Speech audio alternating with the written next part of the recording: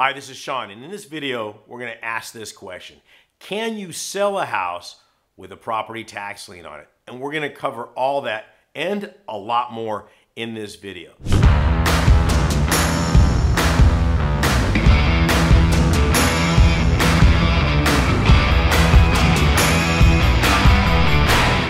So think about this for a minute.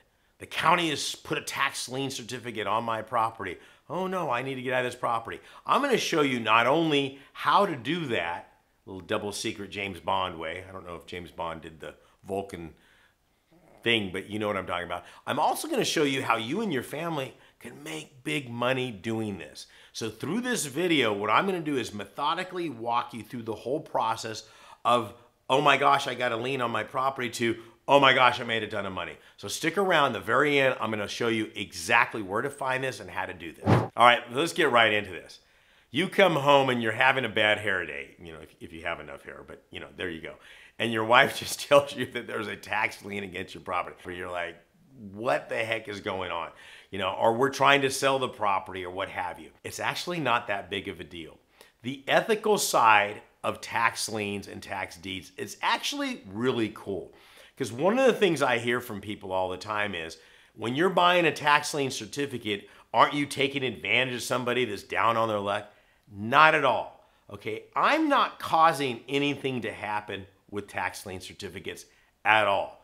When you fail to pay property taxes, and everybody has property taxes, let's face it, the county needs this money, okay? So let's just backtrack a little bit. What are they using this money for? You've got schools, roads, fire department, police departments, hospitals, parks and recs, and it goes on and on and on. And the county says, we need this money, okay? And if you're not gonna pay, we have to do something. So I'm gonna go all the way back to literally the 1600s. The oldest one I saw was in, I do believe it was in Brooklyn, New York, and dated 1698. It was a museum I saw, and they were collecting property taxes back then because they had to fund all this stuff that we had over here. We stole this idea from England, but in England, the property taxes were stuck to the individual and not the property. Here in the United States, well, in the colonies, okay, they couldn't do that because people moved around all the time. So the county's like, we're just gonna stick it to the property, which actually set it up for an absolutely phenomenal investment strategy for everybody. So what happens is this, the county says, hey, we're gonna put a lien against, don't worry about it, nothing's going on, but you're gonna have a penalty or an interest rate on there. And you've got at least 3 to 5 years to pay this off. What? Yeah, they don't sit there and say, hey, everybody gather your stuff, get out.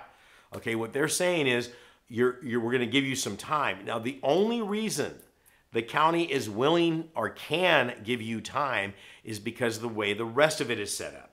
So the county says, we need the money, we're gonna give you time because Joe Public is gonna have the opportunity to give us that money. In a lot of ways, the property owner doesn't even know that I'm buying a lien because there's already a lien against the property. I didn't cause anything to happen for my buying a lien. I'm actually buying the property owner time. Think about this for a minute. If you and I weren't willing to put up the money for those delinquent taxes, then the county would have one source and one source only, is to foreclose on the property. You having a lien on your property is not a big deal. What I'm hoping this shows you is, not only is that not a big deal, but there's an opportunity here. Now, obviously, I want you to pay your property taxes on your property, okay? So we can go in there, pull some for refinancing. You can sell the property out of escrow. They'll take it out. When you sell any property, all of the taxes are paid up to current during that day of escrow, okay? On several of my properties, I failed to pay the property taxes because I wasn't gonna own it that long, and I just said, you guys just take it out of escrow. It doesn't stop me from selling the property. They're just gonna pull it out of escrow, like I said. So it's really not a big deal. What I want you to glean from this is not, oh my gosh, I owe property taxes to the county, is, wait a second, what's happening with all these taxes? Years ago, when I started finally making money, I decided I'm gonna decorate my house with more than just lawn furniture and what have you. I was gonna become an adult. And so I bought all this really nice furniture, and one of the pieces really just didn't work. It wasn't opening right, it was a bed, and there was, anyways, it was, and I paid a lot of money for this. And so after several months of going back and forth with Macy's, it was Macy's, they finally said, we're gonna send somebody by, we're gonna pick that thing out, you can come pick something else out. I said, okay. So these guys come in there and they're disassembling the bed, And I'm like, this is a brand new bed. I mean, it was a lot of money. I'm like, you guys, what do you do with this? This is in San Diego. And we're going to collect all the different furniture that, for whatever reason didn't fit right. And we bring them up to a warehouse in Los Angeles and we sell them all. So I'm sitting there going, where's the warehouse? So that's what you should be looking at. He's like, okay, we owe taxes on this property, but what happens to all the other people that aren't paying their property taxes? So what I found out is I go to Los Angeles and buy a bunch of furniture that had a little scratch on it that somebody paid full price on, and I get it at a discount. Having a tax lien on your property should be an opportunity. Again, when God gives you lemons, you make lemonade. It's up to you. How you frame it is how you live it and all those things. So it's like, well, yeah, we owe some taxes on this. Let's pay it off. But you got to ask yourself, okay, if somebody else is in my situation, the county has to bring those up. By law, they have to bring them out for sale. So now that I've got out of my situation, I should go down and put money up for somebody else's taxes so the county can continue to function. The county's not going to go out of business because you didn't pay your property taxes. But if enough people do, it's not a good situation. But let me tell you how beneficial this is for everybody involved. I think it was 1998. I can't remember the exact date. Look it up there, write it in the comments. Matter of fact, if you love this information, say, yes, I love this information. I don't even know if you can do the thumbs down or whatever. Make a comment, I want better information. I don't care. Get the algorithms going. Back in 1998, Orange County, California had to file bankruptcy. Don't know why, don't care.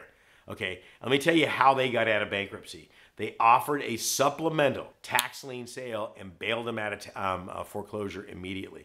Property taxes are essential. They're necessary. The county can't function without them. By you and I being willing to put up the money for the county, they're willing to give us that interest rate. It continues for them to function at their regular basis. And when the property owner comes in to satisfy those delinquent taxes, boom, everybody wins. We're buying them time, okay? 4 to 5 years in some cases.